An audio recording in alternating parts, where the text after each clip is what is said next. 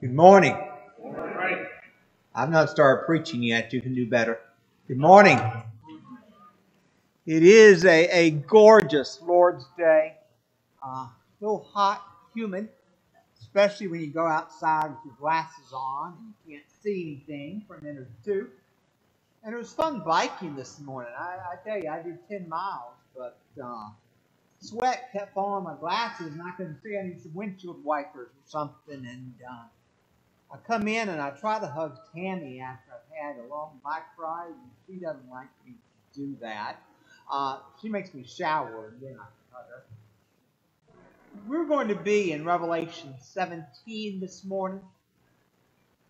Think about victory in Jesus. Now look, I know some of you may not know this. You may not know me all that well, but if you do know me well, if you don't, here's a tidbit. I am a Kentucky basketball fan. Fanatic is probably a better word. I grew up not far from Lexington. All right, and Kentucky basketball was bred into me. At least it's not A&M, all right? When my grandmother died, there were arrangements of Kentucky blue and white and UK, and she loved it too. I never will forget. CBS Sports won't let me forget. They keep showing it over and over and over. But when I was in senior in high school, March the 28th, 1992. Kentucky was in the Elite Eight playing Duke for a chance to go to the Final Four. It is, many people say, the greatest basketball game ever played. In overtime, in the last 45 seconds or so, there were 5 lead changes. Each possession resulted in a lead change. And Kentucky got the basketball to Sean Woods. He hit a basket. And Kentucky was up 103 to 102. We were with a bunch of church folks. 2.1 seconds left on the clock. We're jumping up and down. Dad and I are hugging each other. We're going to the Final Four. We're going to the Final Four. Duke had called a timeout. Somehow, they got the ball to Christian Laettner, who made an impossible shot. Duke would go to the Final Four. Duke would win the 1992 national championship. If Kentucky had gone to the Final Four, they likely would have won. Really, that Elite Eight was for the national championship. You know, sometimes that's just the way it works out. We thought we had victory. Victory was in our hands. I mean, we are jumping up and down. Kentucky has won that game. And then victory was snatched right out from under us. And you see in Lexington and throughout central Kentucky T-shirts that say, "I still hate Laettner." That is a game that Kentucky fans will never forget.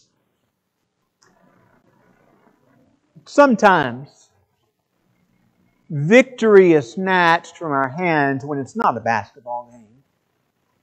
As much as I love Kentucky basketball, as much as I think they should win the national championship every single year, it's just a ball game. Doesn't matter in the grand scheme of things. At least I tell myself that. But there are things that do matter. And it might seem this morning as you sit here that you had victory. but it was snatched right away from you. Maybe it's your job. Maybe you're sitting here and you thought you were going to have your dream job. It didn't work out that way. Maybe it's your marriage. You thought you had married a wonderful person, and now you wonder how you're going to make it. Maybe it's your finances. Maybe you're struggling to keep your head above water. Maybe it's your health. There's pill after pill and doctor after doctor. Sometimes victory slips right through our fingers. The folks to whom John wrote needed to know about victory. They are being asked to put their lives on the line. You know, we talk about my dream job didn't come through. My marriage is in the pits. My finances are in the pits. My credit rating is in the basement. My stocks aren't doing well, or whatever. These folks knew about victory going through their fingers because they were going to die for the faith. They would be asked, Christ or Caesar? If they answered Christ, they would die. More often than not, in horribly painful ways. If they said Caesar, they would live if they denied the Lord. And Jesus came and gave the revelation to His servant John for these Christians to help them understand that victory was coming. This morning, we're going to study one verse. I had Billy read the context, but we're going to study one verse, Revelation 17:14.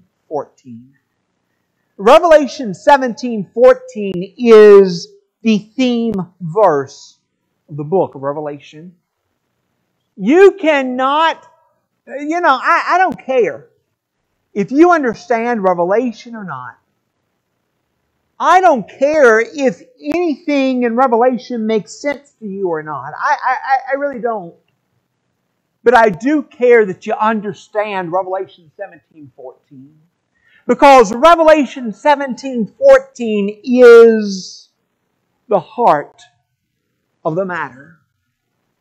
And Revelation 17:14 is the heart of our lives. It's what's going to help you get up of a morning. It's what's going to help you when you get that diagnosis you don't want. It's what's going to help you when your marriage is in the pits, your finances, or your faith, or anything else.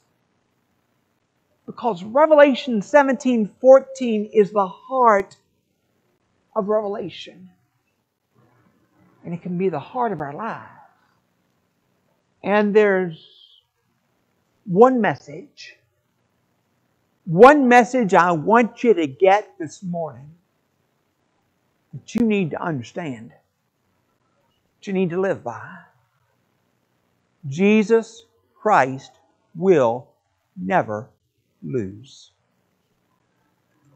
Jesus Christ will never lose.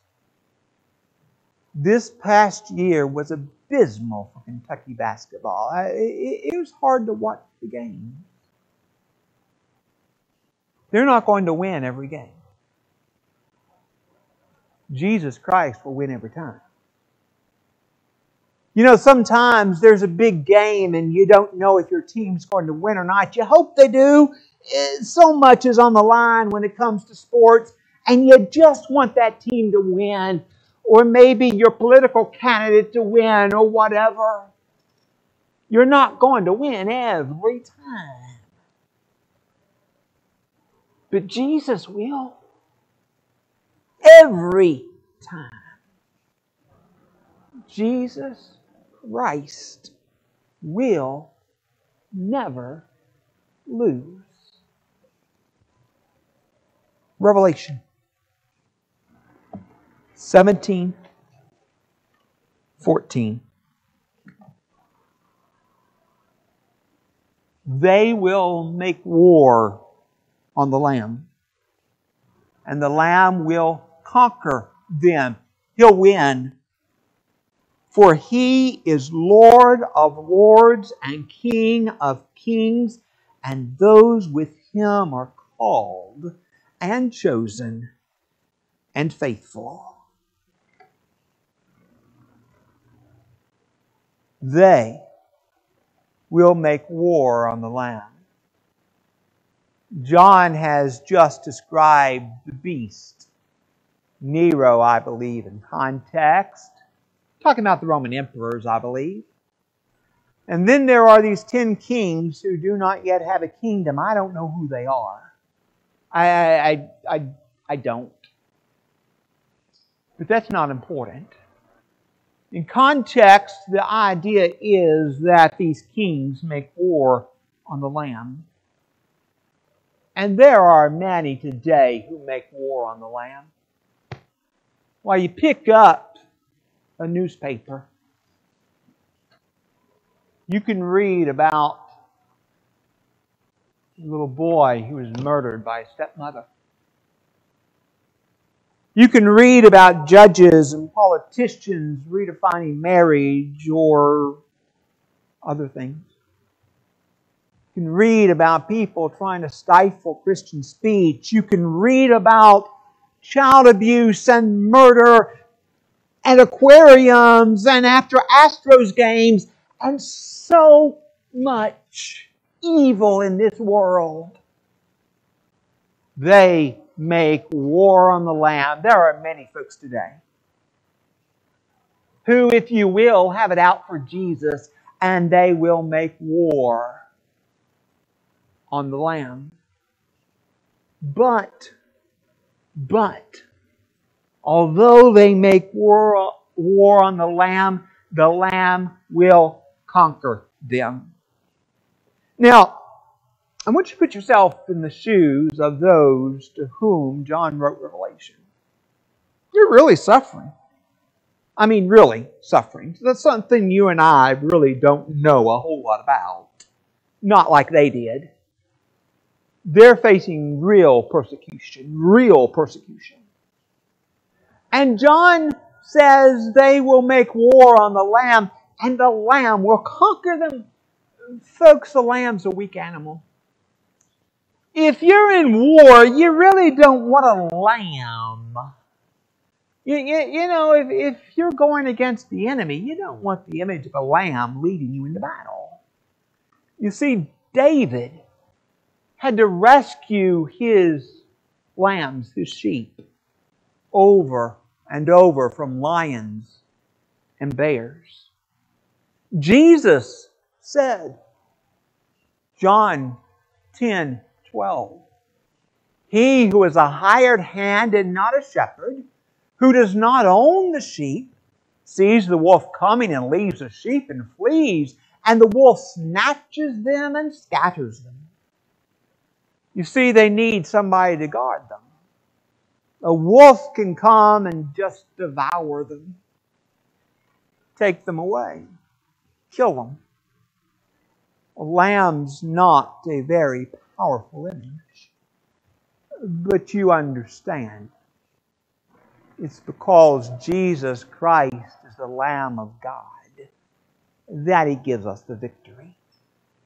You see, the Lamb will conquer them. That reminds us that Jesus, as the Lamb of God, laid down His life for us, sacrificed Himself for us.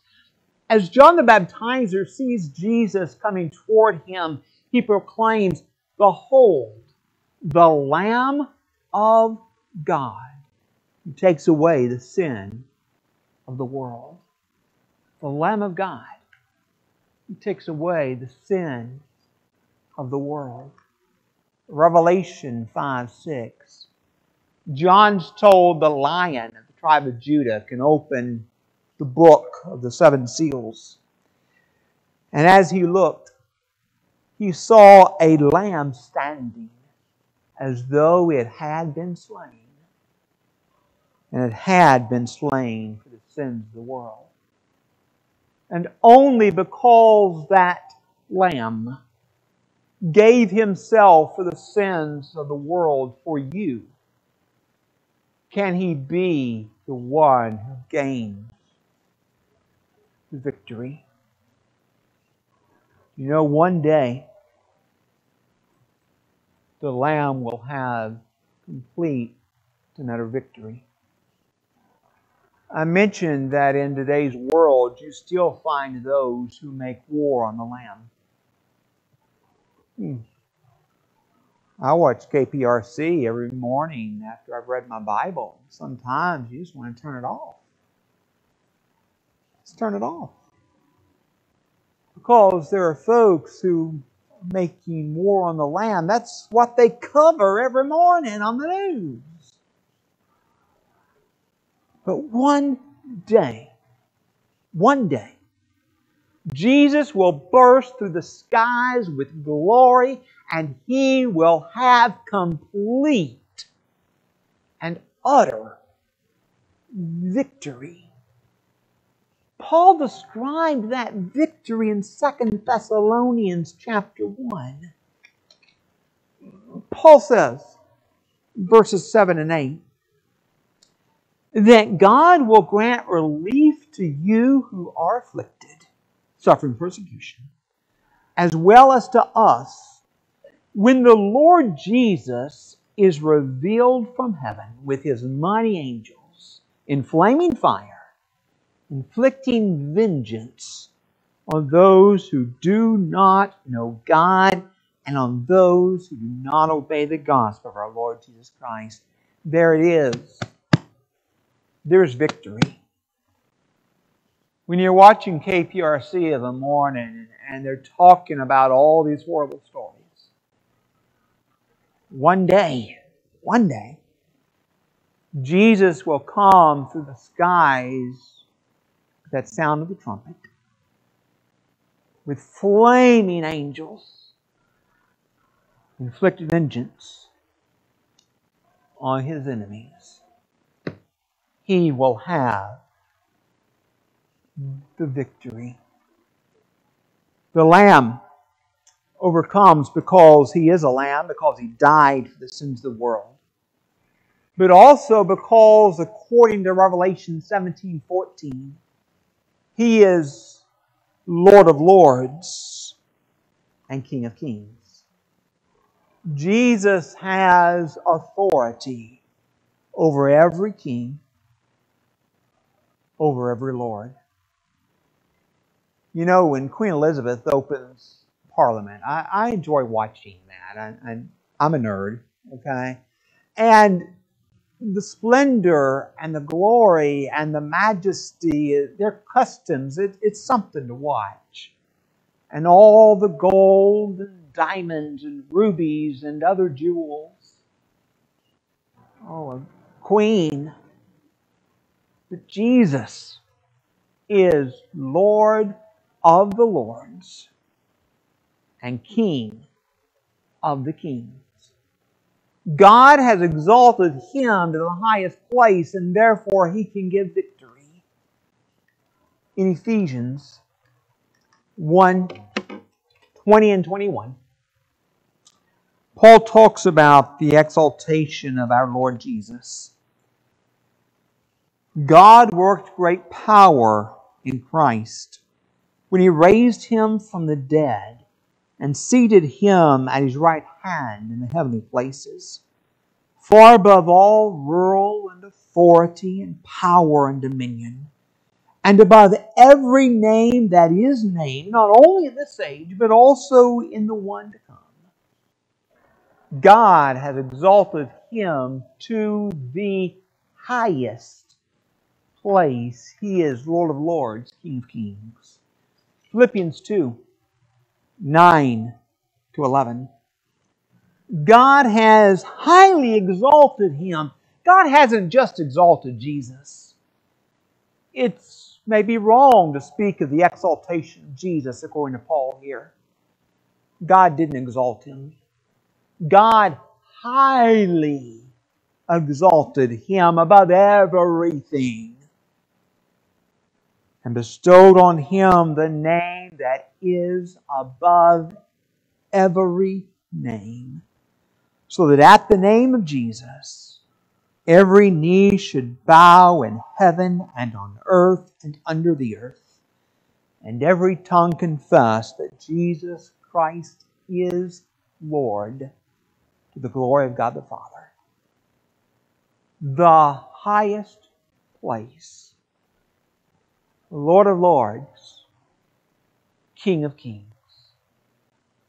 the highly exalted Lamb of God, who takes away the sin of the world and has been exalted above everything else. He has the victory. And those with the Lamb are called and chosen and faithful. They have been called out of the world to be different. They're the call of God. It's a reminder, God called Christians to be special, and Paul told the Thessalonians they've been called by the gospel. That's how God calls us, through the proclamation of His truth. And they're chosen. Christians are God's special people. I don't have time to get into it. But I believe the whole of Scripture teaches that God chose to bless Christians. He didn't choose who would be a Christian. He didn't choose you and not somebody else.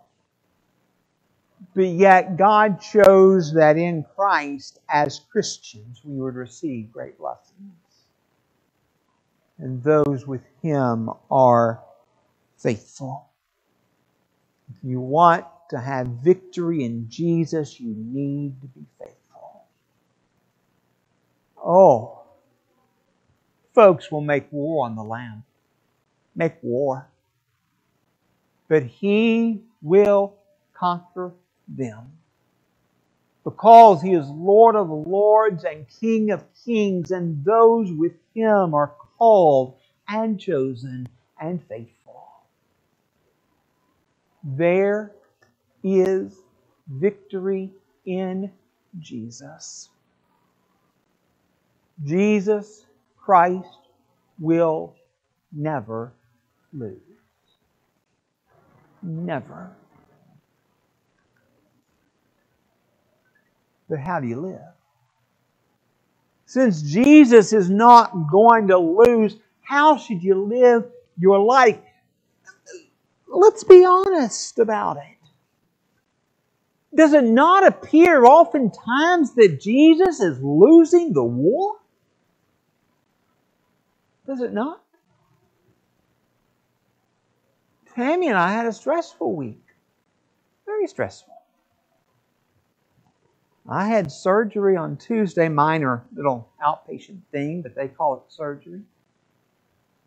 Had a cardiology appointment on Thursday because the doctor found an enlarged heart. That turned out okay. I exercise a lot, and that's the cause of it. He was 99.9% sure. We're going to do a little testing to make sure. Before we went to cardiology, Tammy's brother sent her some videos of her dad. Pitiful. Beyond pitiful to watch this man of God become more or less this vegetable who doesn't know what he's talking about. I mean, come on. Are you going to tell me that in life like that Jesus is never going to lose? When life doesn't go well, when it hurts, when you cry those tears at night, are you really going to tell me Jesus doesn't lose? How can you live?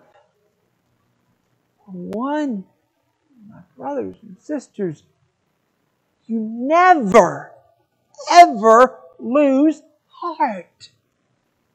You don't lose heart. It might look to you and to me that Jesus is losing, but let me tell you, He will not. He'll never, ever lose. So you and I can take heart knowing that there is victory in Jesus one day. One day there will be complete victory in Jesus. Paul writes in the context of death. 1 Corinthians 15, 55 to 57. 1 Corinthians 55 to 57. O death, where is your victory? O death, where is your sting? The sting of death is sin, and the power of sin is the law. But thanks be to God, who gives us the victory through our Lord Jesus Christ. When you stand at a grave, when you see a godly man declining because of Alzheimer's, when you get that pink slip, when you have to go for surgery, when the doctor doesn't know what's wrong, or when it's serious and they do know what's wrong, don't forget 1 Corinthians 15, 55 to 57. Oh, death, where is your victory? Where is it? Thanks be to God who gives us the victory. Don't lose heart. There's going to be victory. Victory in Jesus. Revelation 21:27 of that New Jerusalem. Nothing unclean will ever enter it, nor anyone who does what is detestable or false, but only those who are written in the Lamb's Book of Life. When we get to that New Jerusalem, there's going to be victory. Nothing unclean, no disease, no sin, no pink slip, no finance, going to enter it. But those whose names are written in the Lamb's Book of Life, there's victory in Jesus. Because Jesus will never lose. But let me ask you, what is it that's defeating you this morning? I don't know your life. There may be something that's defeating you that no one else here knows about. Some sin you struggle with, a marriage issue, finance, I don't know. But I'm sure there's something in your life that's weighing you down, that's making you feel like you're defeated. Here's what I want you to do. Write it down on a piece of paper. Write down your worries. Write down what's defeating you. And then I want you to take that paper and tear it up in the smallest pieces possible. You know why? Because there's victory in Jesus. Because one day He's going to have utter, complete victory. Don't give up. Don't lose heart. Victory in Jesus. 2, you need to be with Jesus. Notice what the text says. Revelation 17:14. They will make war on the Lamb, but the Lamb will conquer them. For He is Lord of lords and King of kings, and those with Him. Those with Him. If you want victory in Jesus, you need to be in Jesus. You need to be a child of God. You need to be with Him. No other way to have it. Those with Him are called and chosen and faithful. When the people of Israel had constructed the golden calf, Moses stands before them and he asks this question. Exodus 32:26. Who is on the Lord's side? Come to me. You remember the Levites came to him. That's why they were the priests and those who served at the temple and in the tabernacle before that. But that call, that question, who is on the Lord's side? That's not just a call in the wilderness with the golden calf. That's a call to every generation. And that's a call to you. Who is on the Lord's side? Are you on the Lord's side? If you want victory in Jesus, you have to be. Those with Him are called and chosen and faithful.